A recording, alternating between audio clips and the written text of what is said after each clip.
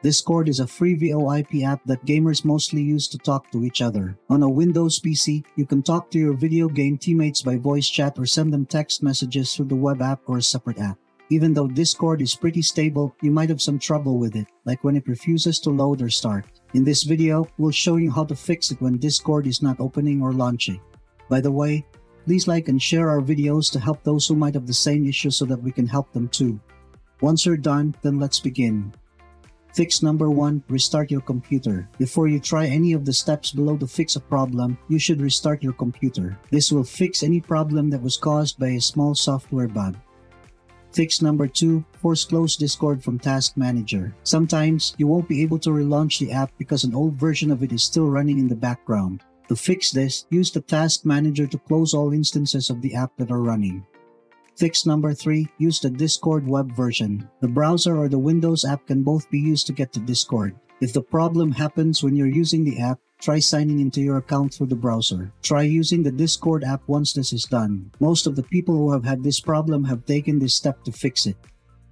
Fix number 4, check the date and time. If your computer is set to the wrong time, Discord might also not open. Follow these steps to check your computer's date and time.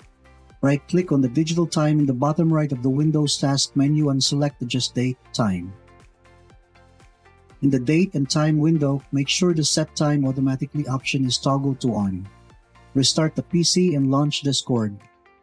Fix number 5, avoid using a proxy. A proxy is one way to hide where you are right now, which helps you stay anonymous. This will, however, change how Discord works, so if you are using a proxy, you should try to turn it off. Right-click on the Windows Start menu and click on Search. In the search field, type Control Panel and select the option with the same name from the search results. Choose Network and Internet from the Control Panel options. Click on Internet Options. In the Internet Properties window that appears, click on the Connections tab among the options running vertically along the top of the screen.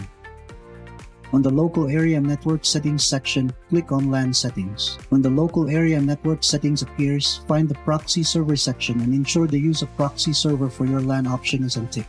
Click OK below, then once more in the Internet Properties window. Fix number 6, reinstall Discord. If the problem isn't fixed by the steps above, try uninstalling the Discord app and then reinstalling it.